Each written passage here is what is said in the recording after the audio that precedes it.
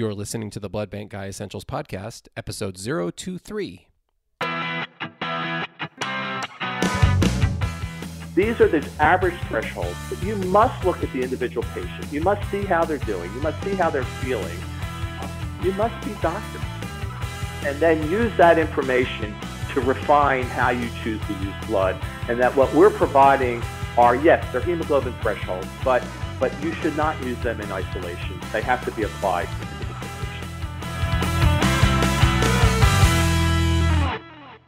Hi, everyone. Welcome to Blood Bank Guy Essentials, episode 23.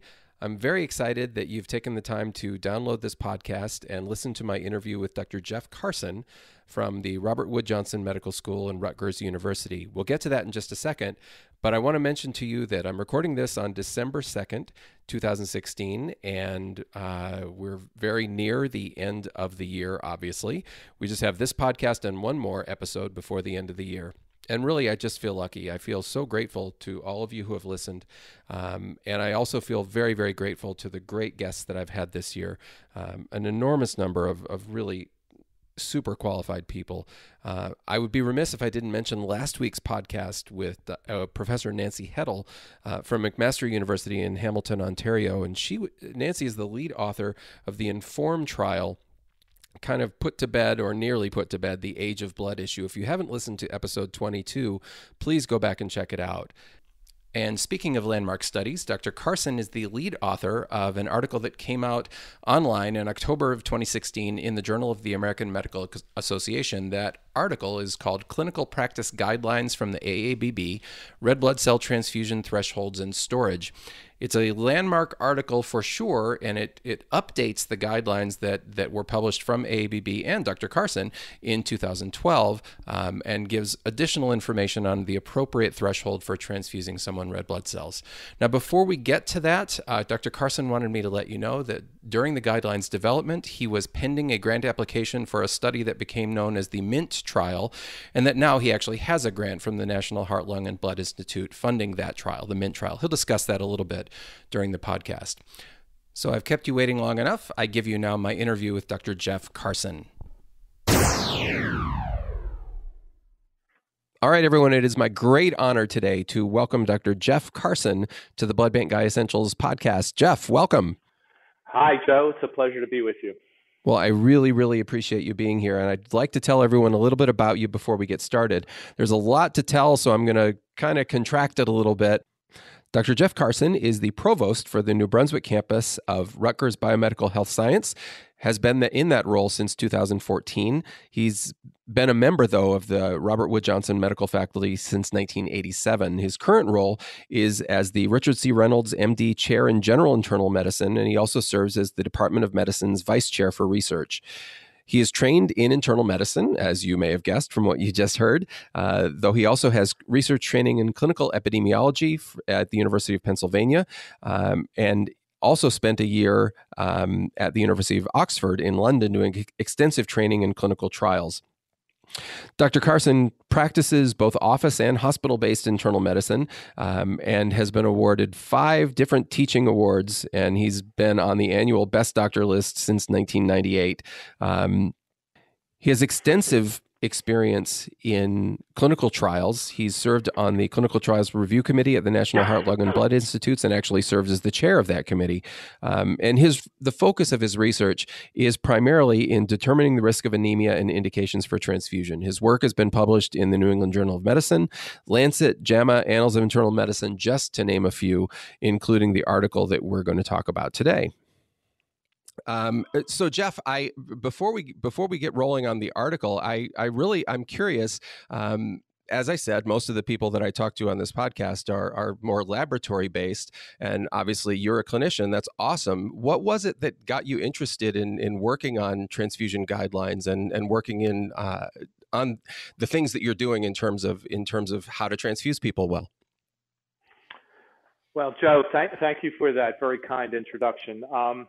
So early in my career, I was working at a hospital in which there was a surgeon, his name was Richard Spence, who was doing a trial on Fluisol, which was one of the very early oxygen carriers. Sure. And he was attracting a large number of patients of the Jehovah's Witness faith to our hospital. And I was his internal medicine consultant. Okay, I used to see his patients and help them try to keep them alive and doing well while they're in the hospital. Nice. And this got me interested in the whole question of what was the association between anemia, hemoglobin levels, and outcomes.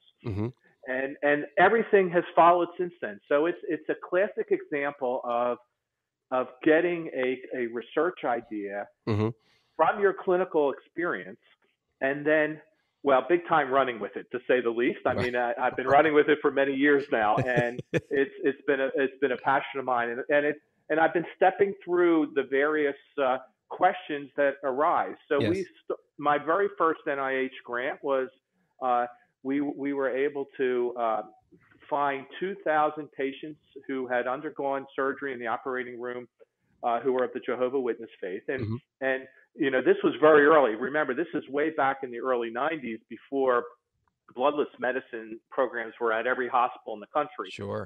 These were just in a few locations, and you know, we had to find a few people who would help us do this. And we've got all these medical records and abstracted them, and we're able to evaluate the association between pre and post-operative hemoglobin levels and mortality and morbidity. And that study was published in The Lancet way back in 86 or 90, I don't remember anyway. Nice. It's a while ago.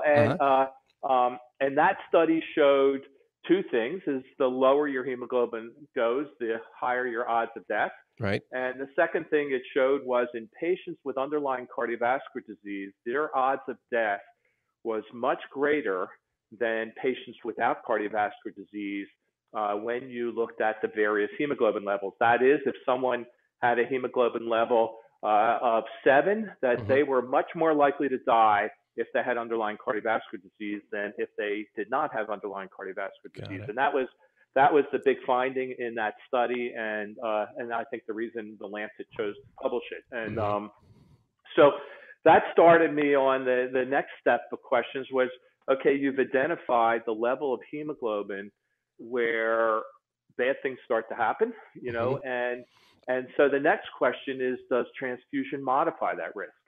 And so you can't just assume that because people die, that if you give blood, that's going to be the difference. Because when people get severely anemic, they're sick. There are reasons why they get down low. They're bleeding. They have serious underlying illnesses, and one should not presume that blood would modify that risk. And so what led the first study that followed that was what we, you know, in those days were called outcome studies. They're now called comparative effectiveness. They have all these names, but basically it's an observational study in which we look at people who got blood versus people who did not get blood. And we did this in 10,000 hip fracture patients. And that paper was published in JAMA and showed that we could not show any either positive or negative effects of transfusion in the range of hemoglobins between 8 and 10, in which the majority of the data was the majority of the hemoglobin levels that were used to transfuse patients in that observational study. Now, what I have said a lot in recent years is you can't trust observational data in this field. And our study is actually one of the few studies that didn't show an effect. Almost all the data in the field, where you look at people who get blood versus people who don't get blood, what you find is that almost all those studies show that blood is killing patients. Okay, blood is leading to more infections. Right. And there's not any doubt in my mind, and this is the point that I write about all the time, is that patients who get blood transfusion are different than patients who don't. They're sicker, okay? And no matter how hard you try to control for those differences using statistical techniques, it doesn't work. Right. And it doesn't work because you can't measure all the key variables. And the key variable winds up being, you know, you can say that, you know, patients have heart disease or they have lung disease or they have diabetes.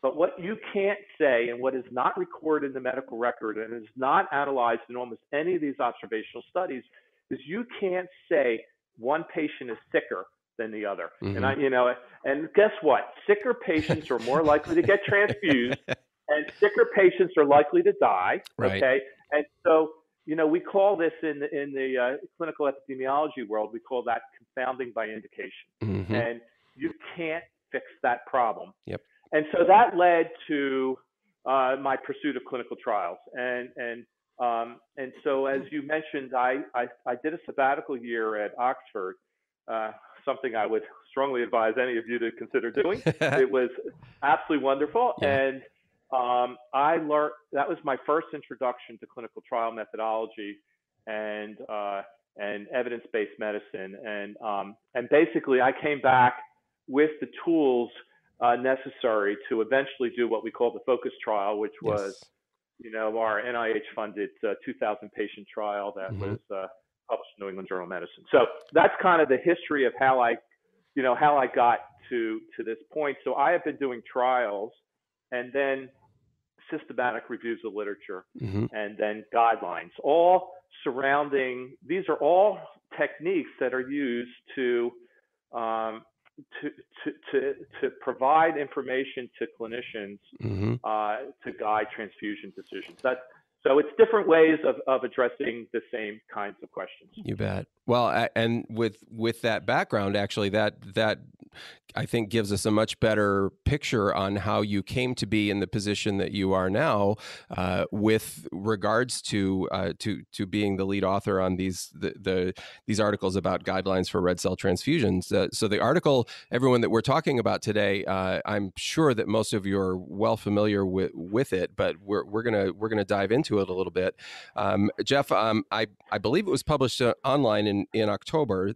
JAMA published an article that I know obviously was very important to you and the rest of us in the transfusion community, I should say. The article was entitled "Clinical Practice Guidelines from the AABB, Red Cell Transfusion Thresholds and Storage." And obviously, as I mentioned, you were the lead author of that, as well as the lead author excuse me, on a similar set of guidelines from 2012 published in Annals of Internal Medicine. So why don't you, if you don't mind, I'll give you back the floor. Tell us a little bit about what. Well, let me back up for a second. Obviously, there were guidelines that you had published in 2012. Why did we need to update them? What was the driving force to reissue these guidelines in 2016? So that was a question the AABB asked us as well. Why should they support and assist us in redoing the guidelines? And the answer is that back in 2012, we had, about 15 or so trials. Most of them were small, not very well done. The FOCUS trial, which at the time was and still is was the largest trial, had just come out, which included 2,000 patients. And we had about 6,000 patients who had been enrolled in clinical trials. And we were at the stage where we could begin to look at clinical outcomes in those trials and compare them and combine them. But we really didn't have a whole lot. That's actually not a lot of data to start looking at other clinical events like heart attacks and infections and so forth. Sure.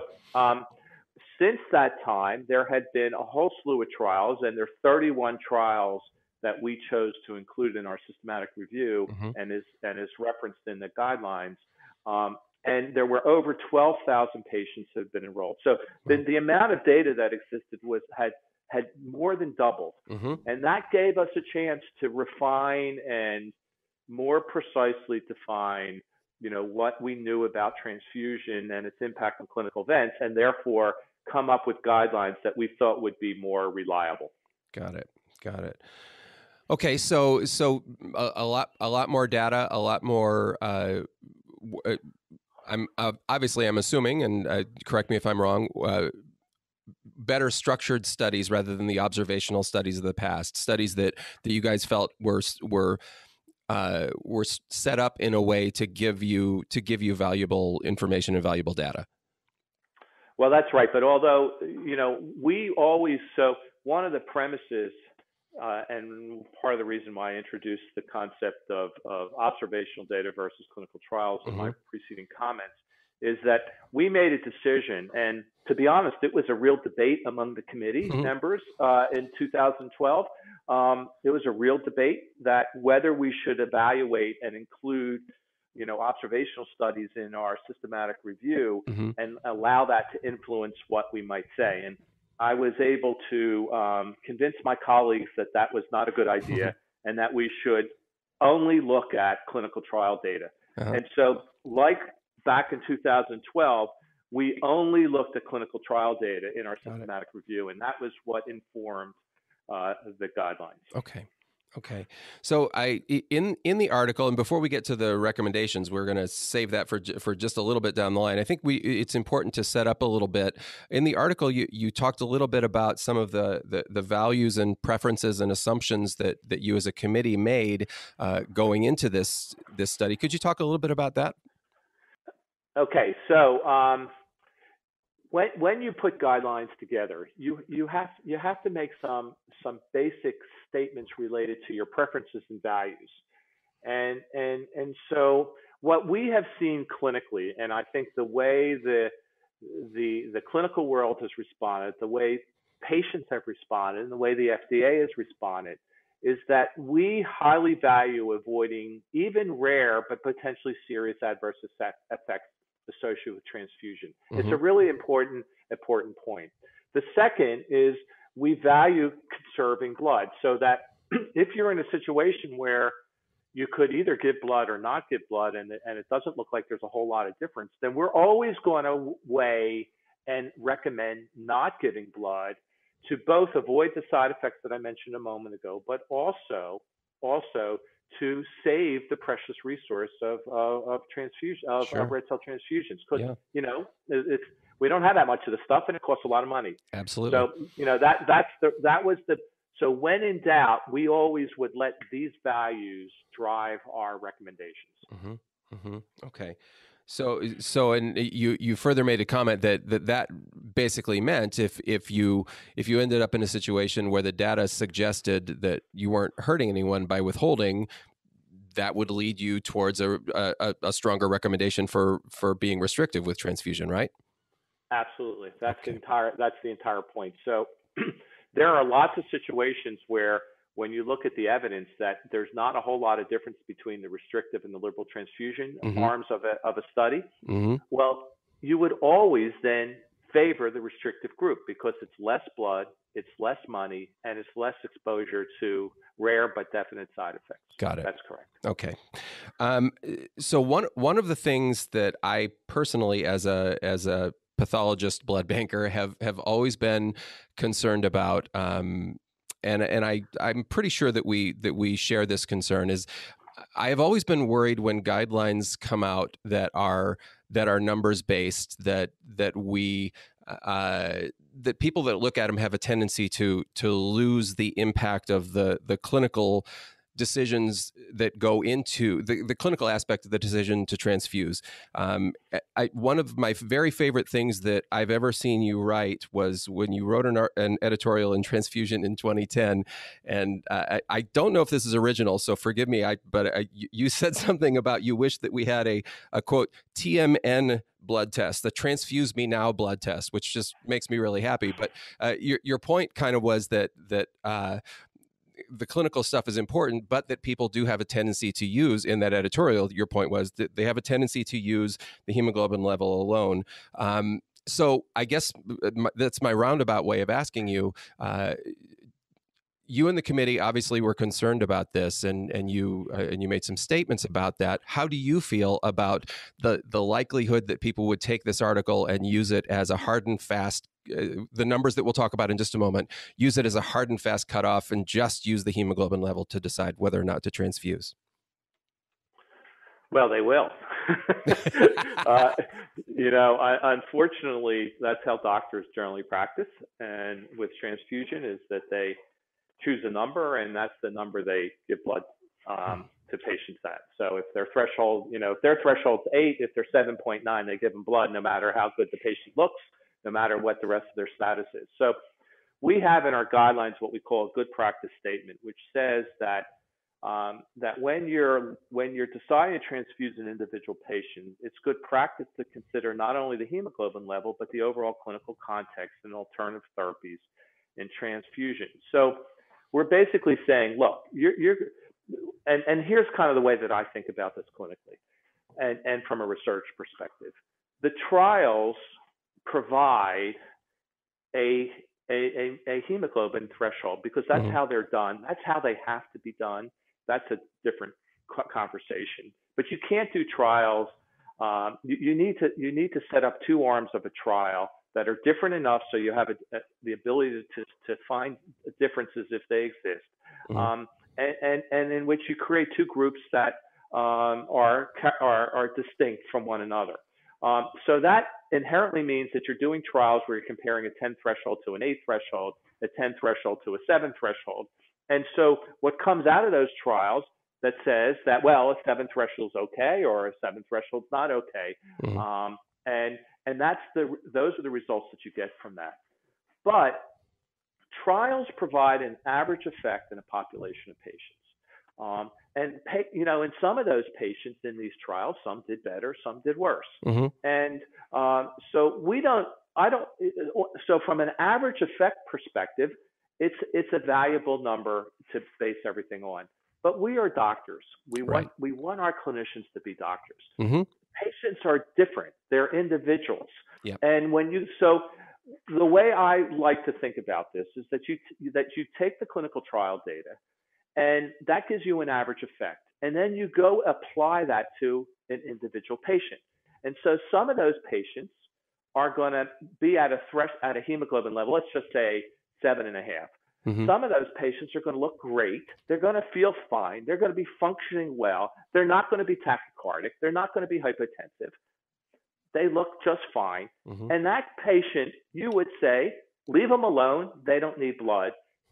Even though maybe the trials said, well, those patients would have gotten blood. Right. Whereas that same situation, a different patient could be tachycardic, could have a little bit of hypotension, could kind of look lousy, could be a little diaphoretic, could be a little short of breath, and that patient you would give blood to. So the basic point of our good practice statement is to say, these are the average thresholds, but you must look at the individual patient. You must see how they're doing. You must see how they're feeling.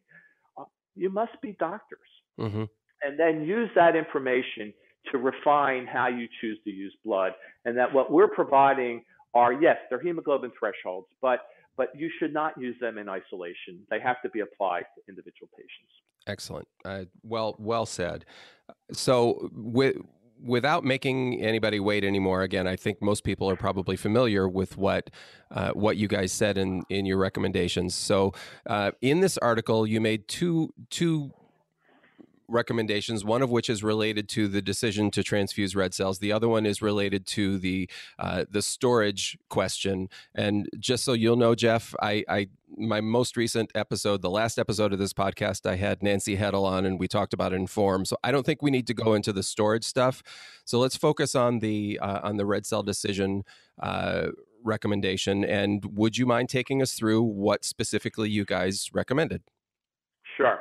So I'm pleased to hear that you had Nancy on your podcast, and she's the person to have described the age of blood issue because she's the real expert on this. And those guidelines were sort of broken up into two sections, and she led the age of blood portion of the guidelines, and I led the red cell transfusion threshold guidelines part of it. So anyway, so we basically recommended that you use a restrictive transfusion approach in hospitalized hemodynamically stable adult patients.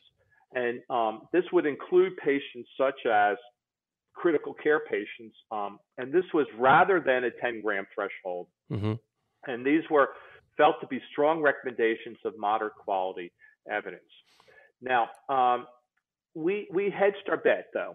And our second recommendation was that for patients undergoing orthopedic surgery, cardiac surgery, and those with pre-existing cardiovascular disease, we recommended a restrictive transfusion threshold of 8, not 7, 8, in those subgroups of patients. So let me explain why we're refining that. So we had a lot of internal debates.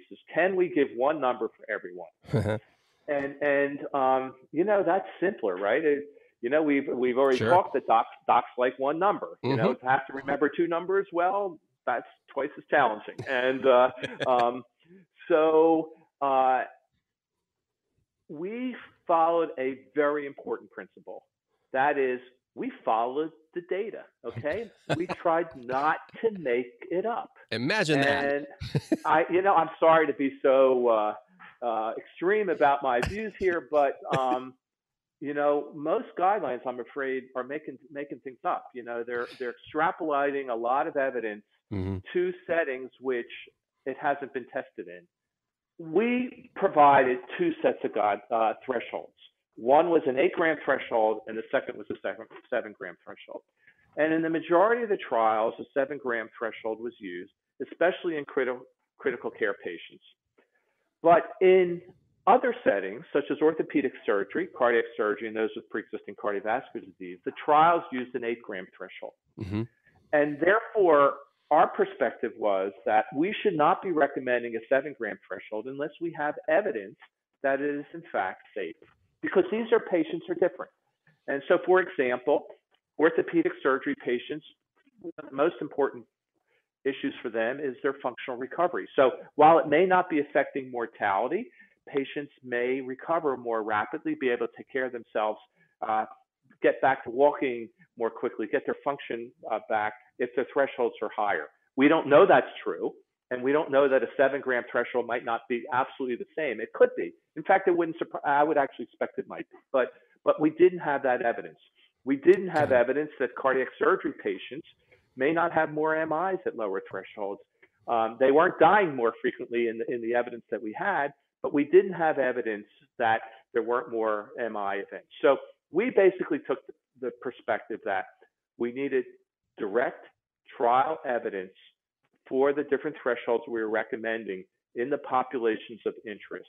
Mm-hmm. And if we didn't have it, we did not extrapolate and assume that it would be okay. So that's why in the majority of patients, 7 looked okay, but there were subgroups of patients in which we didn't have trial data, and therefore we advised an 8-gram threshold. Got it. And tell us, just for reiteration purposes, specifically the groups that you were using the 8 threshold.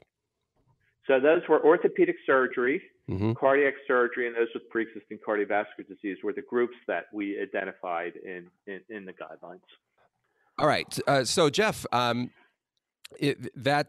think that's really helpful to kind of give us a picture of what you guys were shooting for and where how you were bringing the data in. And I love what you said. You listened to the data. You took what was there and utilized it. I think that's really, really huge. But one thing that I noticed right around the same time that these guidelines came out, at least that's when I noticed it. It may have been out before, but just a gargantuan article with you as lead author from Cochrane Library that discussed basically the trials. And I'm wondering, was this those 31 trials that you were mentioning? How does the Cochrane article fit in with the guideline article? Yes, it was a monster paper, and yes, it took oh my goodness, it took a lot of time to do that thing. I bet. So when you do guidelines, you must always start with a systematic review of the literature. Mm-hmm. Okay, you have to review what's out there because you want to base what you say on the totality of the evidence. Right. And so the Cochrane group is internationally known as one of the premier locations and organizations that perform systematic reviews of literature. Mm-hmm. So we've been doing this. I've been working with this group now for, 15, 20 years. Initially I was part of the team that was doing the systematic reviews, kind of as one of the content experts. And then the last couple times I became the lead person on it. Mm-hmm. And so before the 2012 guidelines, we had updated that systematic review. published in Cochrane as well as in JAMA that time. And then this time we went back and updated and reviewed all those papers, the 12,000, the 31 trials, the 12,000 patients. And so they have a very rigorous process in which you enter all this data into their software program, and it rigorously evaluates it and assesses the quality of it, the limitations, and so forth. So yes, in parallel to doing the guidelines, mm-hmm. In parallel in doing the guidelines, we had done the systematic review first. So I had done much of that work prior to our meetings, and was able to present that to the organization. So they were published simultaneously.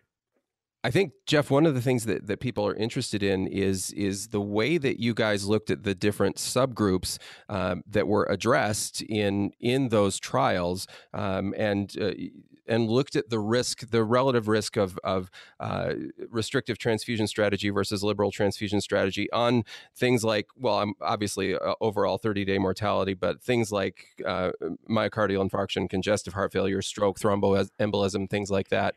Can you, again, we can't take that much time, but can you just kind of take us through that just briefly before we get to the big daddy at the end, which is the cardiac patients that are kind of a category of their own? But can you just kind of take us through the general aspects of what you found there? Yeah, sure. So this is actually summarized pretty clearly, I think, in the guidelines paper. There's some tables there that summarizes it all. So we looked at a whole bunch of clinical outcomes that people are interested in. That includes, as you said, acute MI, heart failure, infections is a big area of great interest to the community. And stroke and thromboembolism. And the long and short of it is we found no increased risk or reduced risk with either threshold in any of those outcomes. None of them were significant. And, as a consequence, we were able to say it not only didn't impact 30-day mortality, which was our primary outcome in this analysis, but also any of the morbidity events as well. I would emphasize, if you'd like, the infection information, because please, that's been an area of great interest to the community. Absolutely. If one goes back only a year or so before, an investigator named Rode had performed a systematic review and summarized this and published a paper in JAMA. I wrote an editorial, and that data suggested that there was an association between, more blood, liberal transfusion, and more infection rates. And, it looked, reasonably secure. And that's what I said in my editorial. It turns out I'm wrong.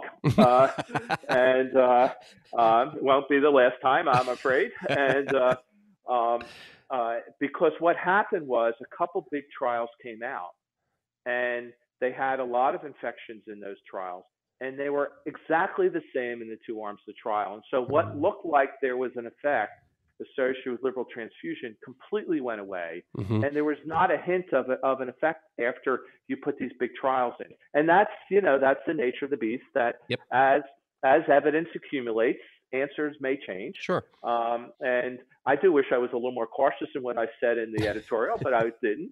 I'd like to retrieve some of those sentences back, but not allowed to do that. So, but in any case, it's really clear based on this evidence, there's no additional risk of infection that we were able to observe. Now, you can measure.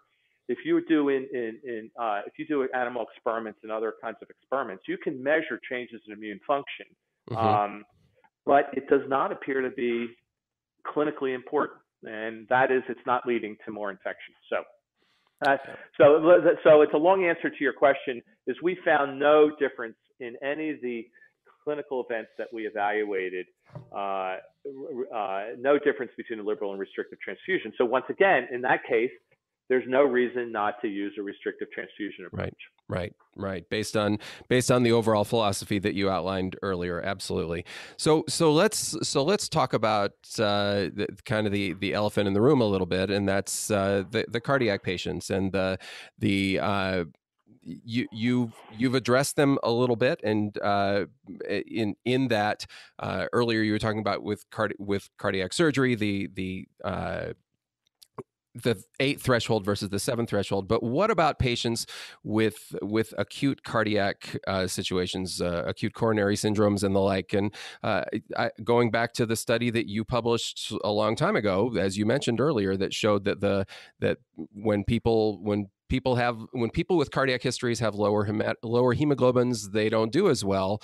How do you reconcile all that? And what does the data show us there? And what do we do with all that? Okay, so this is an area that I still think we have a modest amount of uncertainty, and in some areas of it, we have no information. So let me break this group up into 2 categories. Okay. This is the way I personally think about it.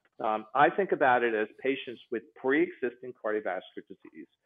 So these would be patients who might have coronary artery disease. They might be patients with heart failure, as an example, or they may be people who are especially at risk for those events. So, renal failure patients, those with they may have peripheral vascular disease, but no established coronary artery disease, for example. So that's one group with pre-existing disease. And then we have patients who come in with acute events, with acute myocardial infarction, acute coronary syndrome. I look at those as 2 different groups of patients. Okay. And the trials have been done have looked at it mostly that way.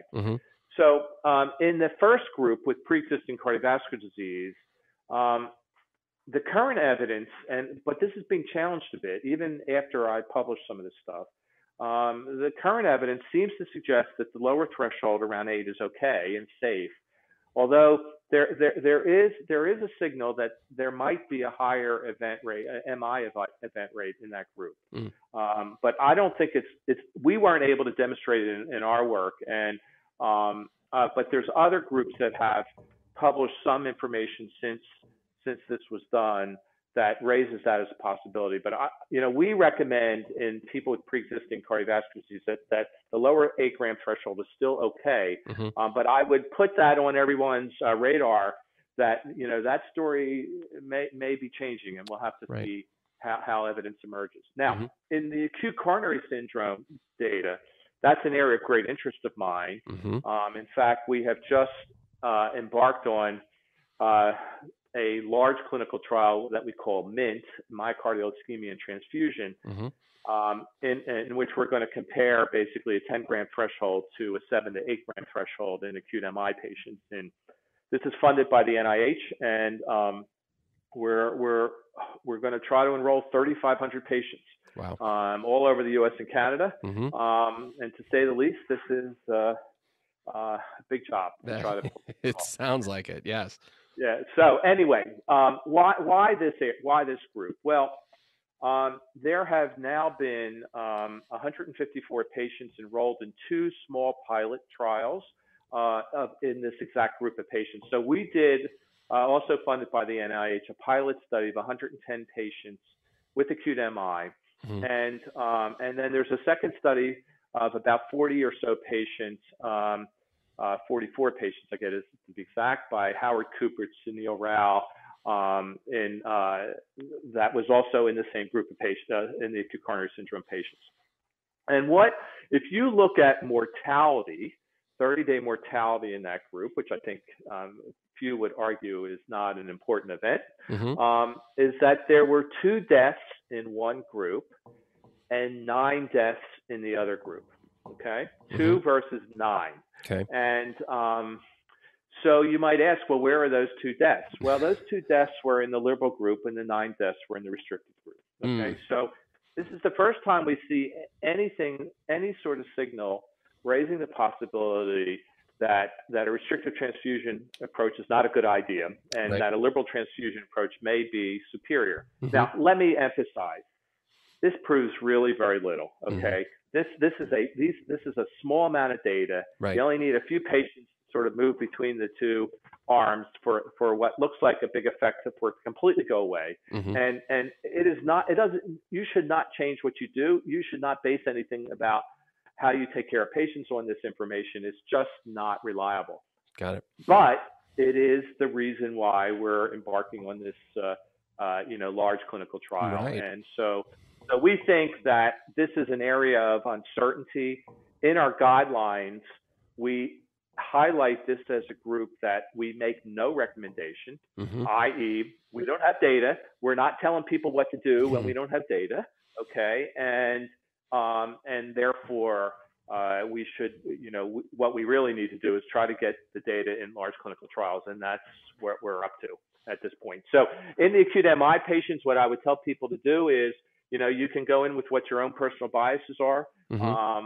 I generally will be doing lots of individualization in those cases, and if they look a little funny, I'm going to give them blood, to be honest.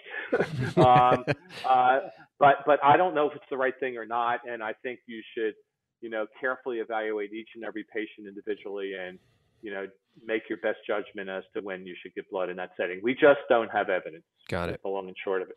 That makes sense. Okay, so back to the recommendations as we close out our time, Jeff. We've got basically a two-parter to use a restrictive red cell transfusion threshold of 7 grams per deciliter in hospitalized hemodynamically stable adult patients, including critical care patients, rather than 10.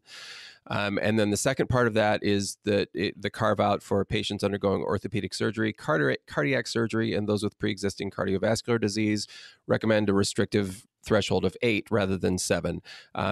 One of the things that actually several caveats that you guys put in there. One of them you've already talked about, the acute coronary syndrome, but you guys mentioned a couple of other scenarios, and I wonder if you'd just talk about them briefly. The hemonc patients with severe thrombocytopenia and the chronic transfusion dependent anemia patients. You guys chose to kind of carve those out as well, and I wonder if you'd just say a few words about that. Yeah, sure. So the thrombocytopenic patients, so the conceptual framework behind that is that there's experimental evidence that shows that patients who are anemic and thrombocytopenic are more likely to bleed than patients who are not anemic but are thrombocytopenia. That is, anemia plus thrombocytopenia seems to lead to more bleeding than isolated thrombocytopenia. So there were concerns by members of our group that that using a restrictive transfusion may not be a good idea in this group, and that we needed evidence, and that some caution should be used in that group of patients. Got it. The second group of patients that we highlighted was more transfusion dependent people, so more patients with chronic forms of anemia that are getting transfused over a significant period of time. These are not necessarily acutely ill patients in the hospital, in which your goals are short term to get them through their hospitalization, avoid acute complications. But the issues in this group of patients are more symptoms than function. So that people who are chronically anemic, they're fatigued, they feel lousy, they're unable to take care of themselves, to walk, to enjoy life, if you will. Right.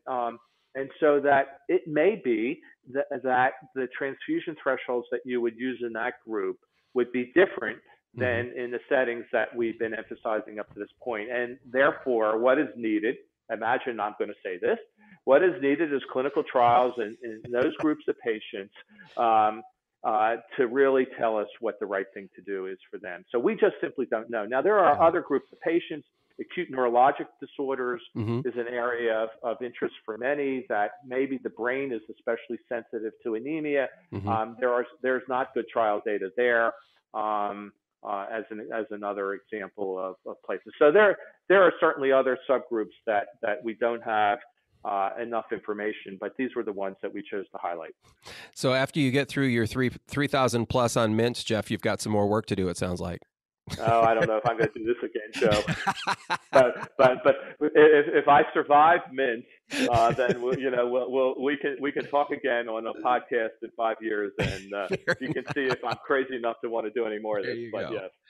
Well, I have one last question for you, Jeff, before I let you go, and this will take just a little bit of setup, and I appreciate really appreciate your time. So I want to get really practical with this. I mentioned before that obviously you're a clinician, and most blood bankers are more in the pathology realm, and one of the things that I'm seeing in hospitals that I work with is I guess I would best describe it as more involvement by administrative people with quote unquote patient blood management programs, and a more, dare I say, a more militant look at trying to get clinicians, quote unquote, in line with the guidelines. And I say that a little bit tongue in cheek, but I mean, I work with hospitals where the hospital itself will literally, from the overall system, have financial penalties if they don't have certain percentages of their transfusions falling within,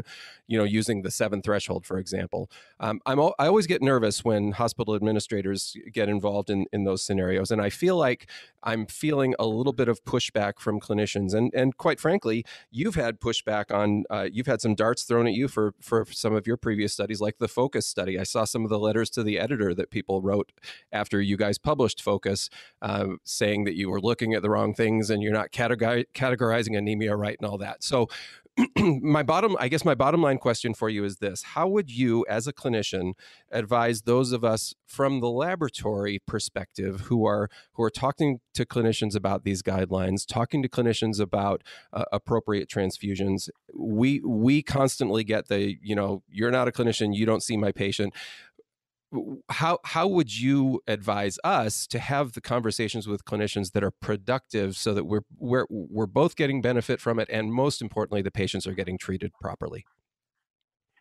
Ooh, Joe, that's a tough one. Yeah. So let me begin by I'll make some generic comments. Please.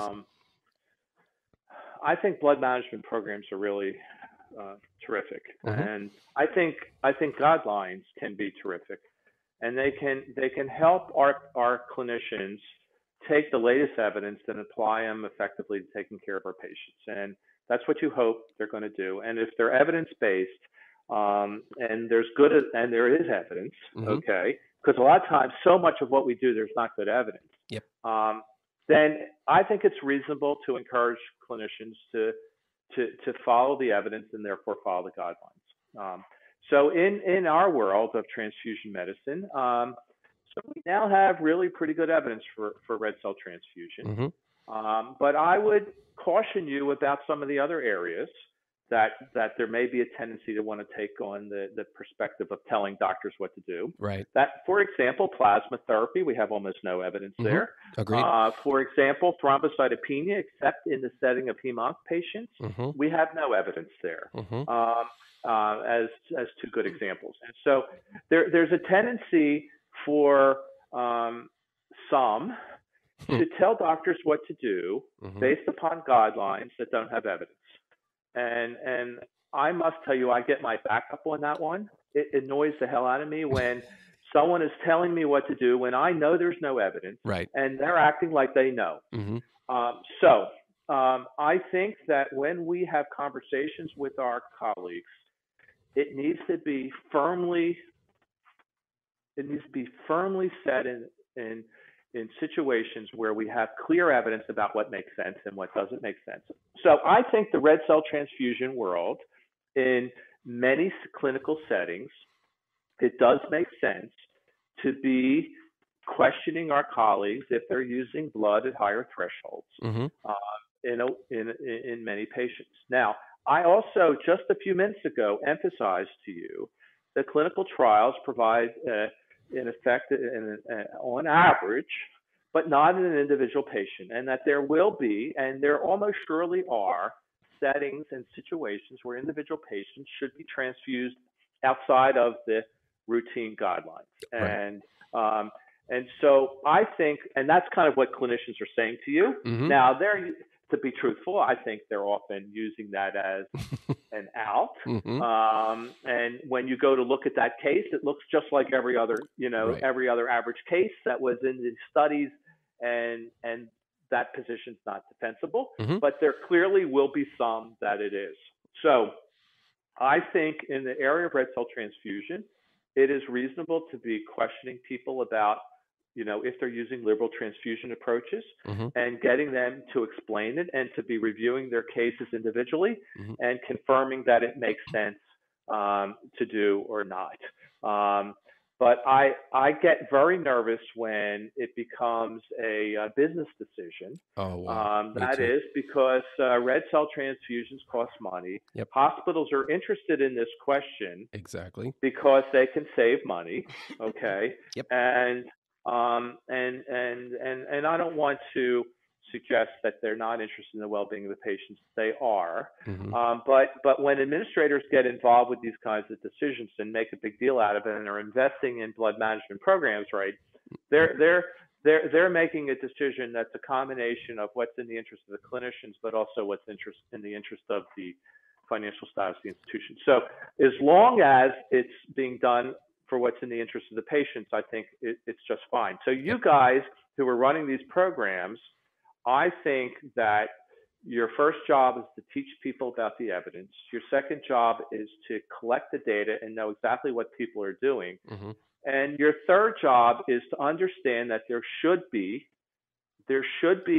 times when clinicians are not following the guidelines, but on most of the time they should. And you should be able to look at those cases and at least have a clear sense who is always, I'll use the word, breaking the rules, and who is doing it once in a while, and leave the people alone who are doing it once in a while. Right. And the people are always breaking the rules. You need to look at those cases, and then there needs to be discussions about that they're not practicing evidence-based medicine. And so I think there's a role for that, for sure, but it's more nuanced, okay? It needs to be more nuanced, and it's hard to do this well. And I do think that, you know, if you're a pathologist and you're not involved on the floors of taking care of these patients like this, it's a harder role for you to play. And and you probably need, those who are frontline clinicians as partners with you to make the message more palatable to your hospital colleagues. So that's a long answer to your question. I think it's actually pretty complicated. I think blood management programs have made a difference. The amount of blood that's being used, in our country has fallen dramatically, appropriately so. I think this is all really good. What we don't want to do is overdo it, and we want to be sensitive to the fact that individual patients may have different needs. And we don't want to be rigid about any of this. I think that's very well said, and I really can't add anything to that, Jeff. I think that's a great way for us to close our time together. This has been a really, really fun conversation for me. Thank you so much for taking your time again. I know you're a busy man, and I think this will really benefit some folks. So, Jeff, thank you very much for being my guest. You're welcome, Joe, and I wish you the best, and it's been my honor to be on your program. Take care now. Thank you, sir. You too.